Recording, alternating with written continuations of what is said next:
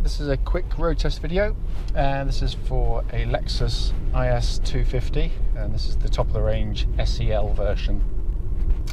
This particular car is registered FL07LGF, and mileage at the start of the road test is 58,905 miles.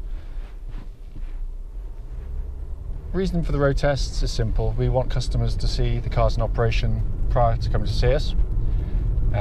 That way, if there's any issues relating to the car, we can and we do mention them on video. I don't skimp. If there's something that I need to report, I do it. Hopefully not, but that's just the way it is.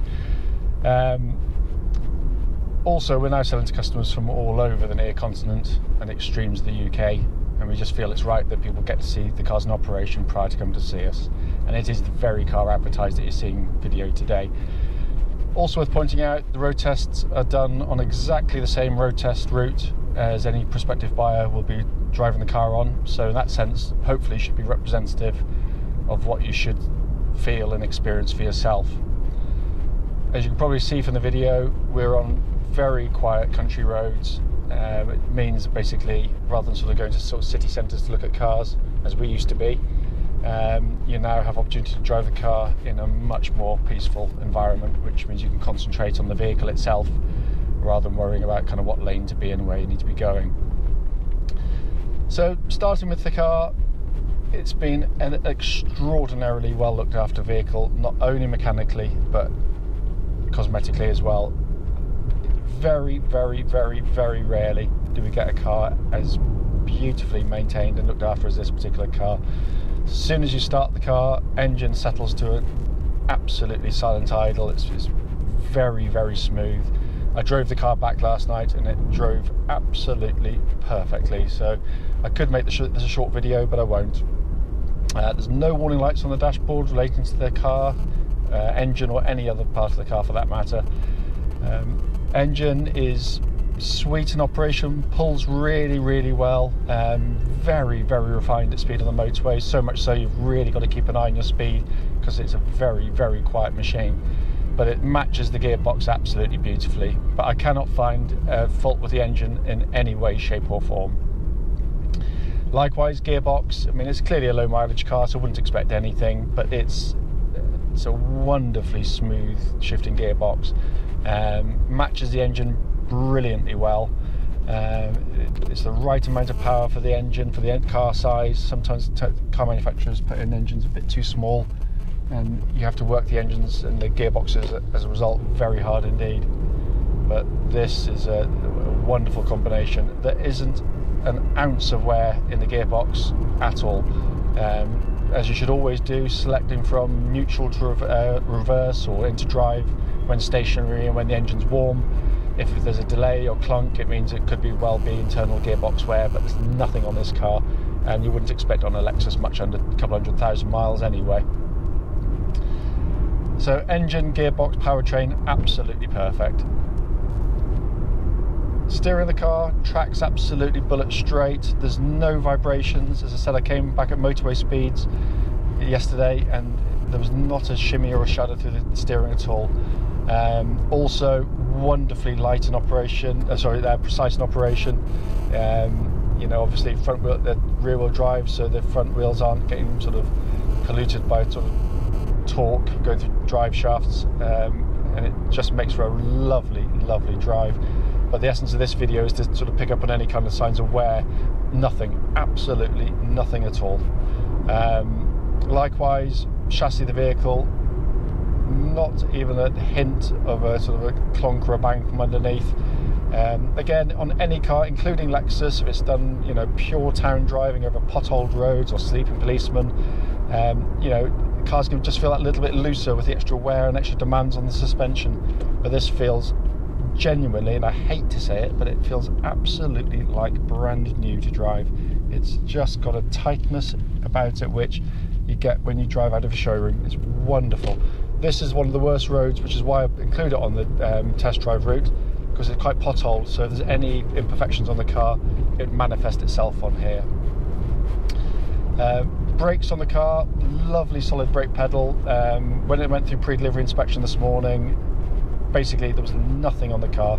All the tyres were really good, loads of brake pad wear left on the vehicle, pads are really good, and as a result, you know, when you hit the brake pedal, you've got a solid, powerful brake, no pulsing, no vibrations coming back through the brake pedal at all, so all in really, really fine order.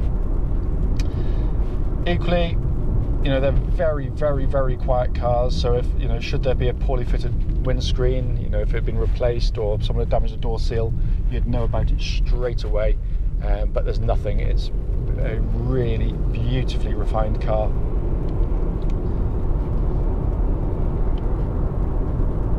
So just setting the cruise control, making that sure that function works, which it does absolutely perfectly.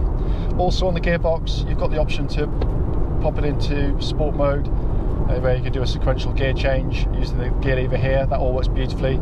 Or you can use these Formula 1 style paddles on the steering wheel, and they work really nicely. They're really nicely shaped actually, and feel nice, and you know, it's a high quality feel to them.